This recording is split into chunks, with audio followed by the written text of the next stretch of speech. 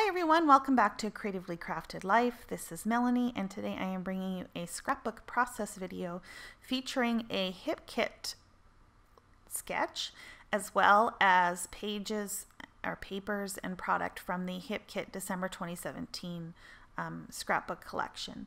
So I'm just showing you here the two photos that I'm going to be using, as well as the cardstock that I've pulled from the kit to make the banners as well as the base page. I'm also thinking of using some of these word thickers in order to make my title, and then these gold glitter and a couple frames. As you probably know by now, if you've watched any of my videos, I struggle with frames, so I'm constantly pushing myself to use those. I also dug deep into my stash for some of these stickers, as well as that's a Crepe Paper Oasis collection, which is, I believe, which was released last year. And then I also have those mosaic tiles that have been in my stash forever that I thought would look cool on the page, but I don't actually use them. So I'm using this watercolored cardstock from the kit. It's an exclusive hip kit page that I believe Irene Landgraf painted, and so I mean, look, it's turquoise, it's watercolored. My photos have turquoise water, so it pretty much is a match made in heaven there. You really can't go wrong. So that's what I've decided to use as my base. It's a good neutral, well, not neutral, it's a good muted background. So I'm using this pretty bold black and white leafy floral, I guess, and on the other side is a pink tone on tone, as well as this floral bird paper. And basically what I'm doing is I'm just trimming off strips in different widths to form the banners that will lay behind the larger of my two photos based on the sketch. So I'm not trimming them down to the length yet, because I'm just trying to figure out where my placement is going to be. And I'm checking the sketch again to see how that looks, and I've made a note approximately where I think it should be, and I'm just going to double check, make sure it looks good, and then trim in some of the fishtail at the end of there. And I just like to cut a little slit up the middle and then a diagonal cut to meet that in the middle. And then the other two, one I'm doing another fishtail, and then the other one I'm just doing an angled cut. And I like the mix of those. And then to hold them together, I am using the tiny attacher, and then I am going to affix that to the back of the page. Now this is pretty literal to the sketch. Normally my inclination would be to bring it all the way up to the top, but the sketch didn't have that, and I thought, why not? Let's push myself a little bit. So there's a little bit of space up at the top of the photo there, and I thought that would be a good place to use the word Wowza. The beach was pretty spectacular. We didn't spend much time there, mostly because the resort was very large, and I think we were in one of the farthest rooms from the beach, and so it was quite a trek to get down to the beach every day, and we found that it was just as easy to hang out by the pool, and if we needed to go back to the room for something, you know, it was done very quickly. And so we did go down, I think, once or twice, but really for the most part we hung around the pool. But the beach was beautiful. The water is that beautiful turquoise blue of the Caribbean, or that the Caribbean's known for. I mean, how can you resist it?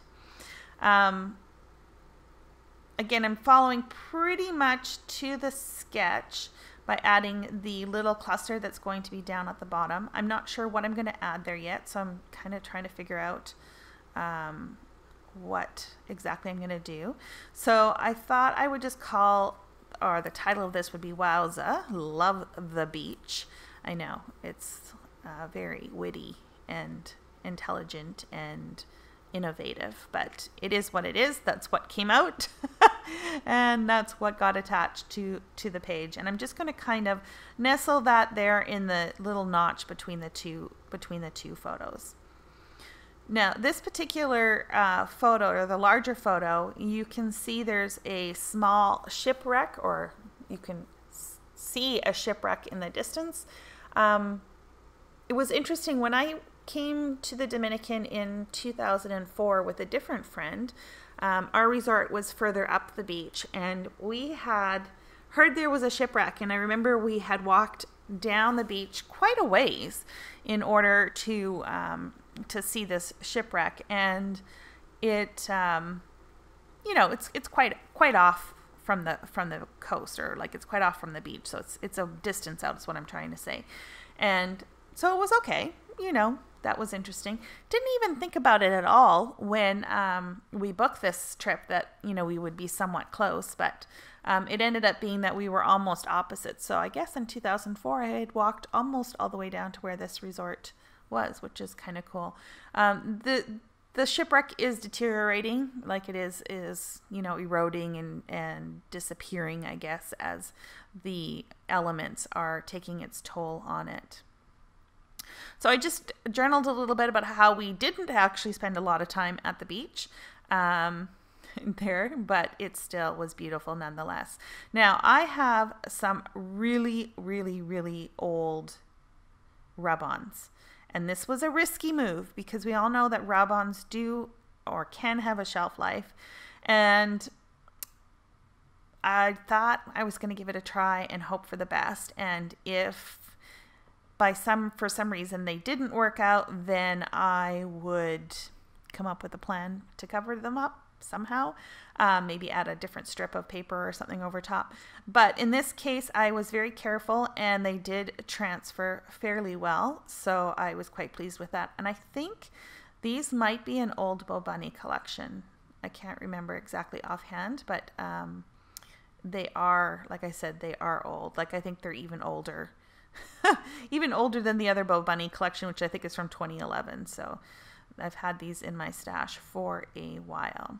So I am on the quest of using up some of my stash, and so you're going to see that I'm going to use quite a few of these rub-ons, seeing as now that I know they work on this particular page.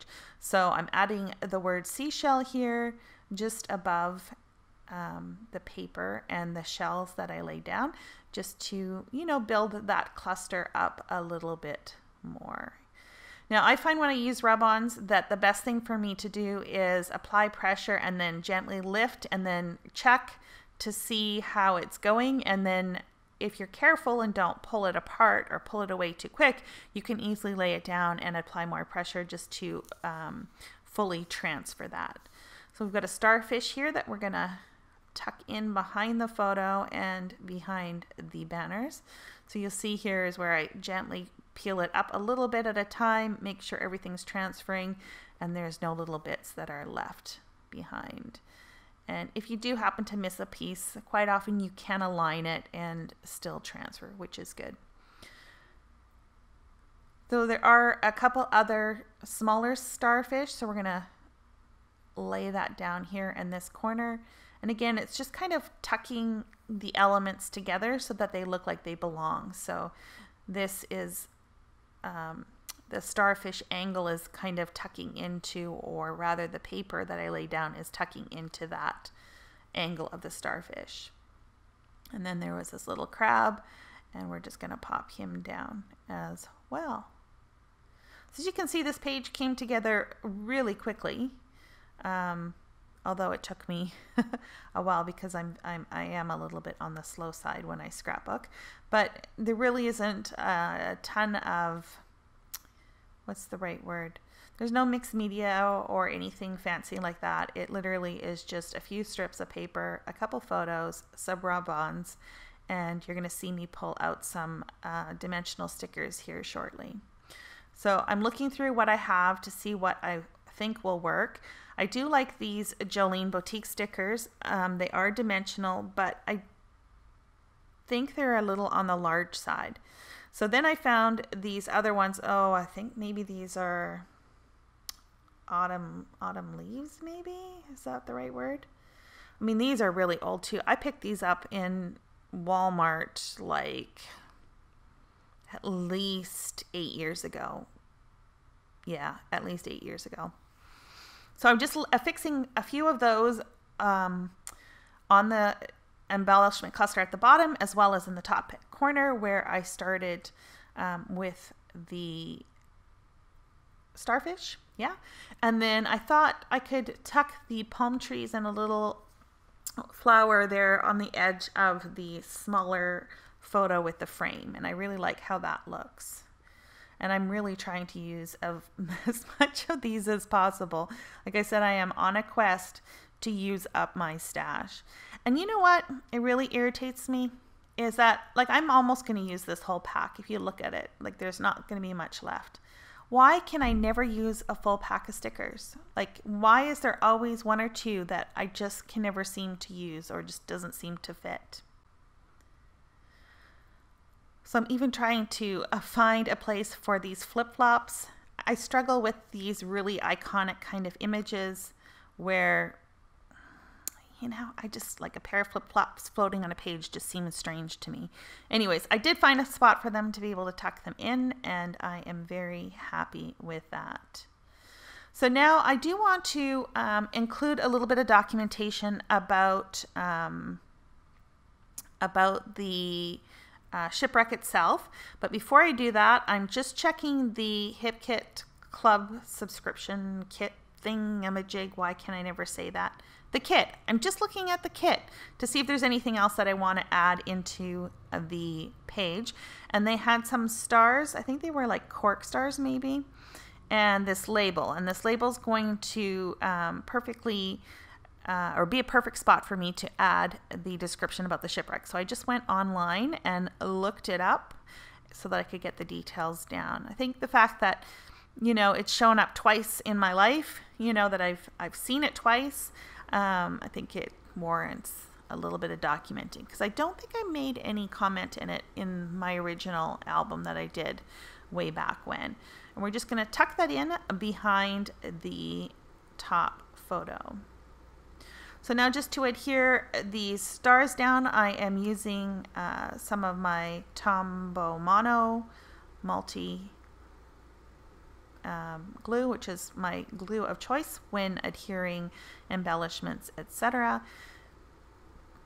And just a little dab. And you'll see me using stamp block now and then, and that's just to apply a little bit of pressure on them so that they have some good adhesion.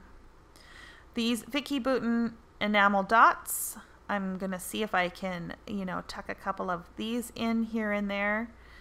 And some of them have have icons or images on them, and then others are just plain enamel.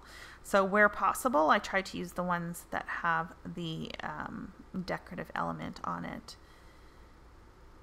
I'm just playing up with sizes a little bit. That's always a struggle, and I seem to be layering them on top of the stars.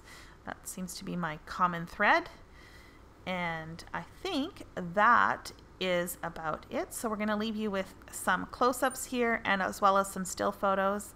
Thank you so much for joining me today. I hope you found this enjoyable and maybe inspiring. Leave a thumbs up if you did, and don't forget to leave a comment below about a trip maybe that you did that you're scrapbooking on and what you are working on at this moment. Until next time, happy crafting.